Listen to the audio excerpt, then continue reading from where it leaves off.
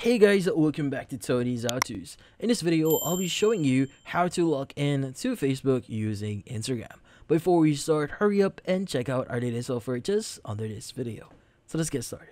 So the first thing that we need to do here is we need to change a few things on our Instagram account for us to start using Facebook in a way wherein you'll be able to log in into Facebook using your Instagram account. Well, first things first, let's go open up Instagram here, and from here access your profile by clicking on your profile icon at the bottom right of your screen, and from here click on the three bar icon that you see at the top right of your screen.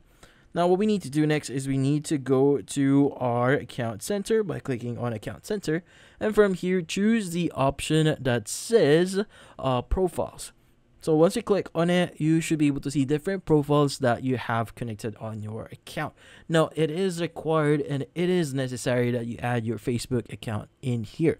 In this case, if you don't see your Facebook account, go and click on add accounts and follow the steps for you to add your account. In this case, I already have my Facebook account in here, so let's go ahead and go back in here. What we need to do next is we need to access another setting, which is going to be the login with account option. So in this case, let's go ahead and click on it just under connected experiences.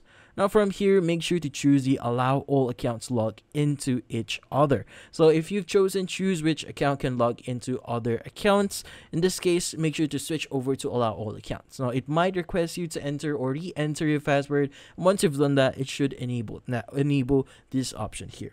Once you've done that, you can just go back into your mobile phone here. Go ahead and open up Facebook, and from here, from your Facebook, you just need to provide your email and password that you use for your Instagram account for you to log in. So in this case, just click on log in and you should be good. And that's about it.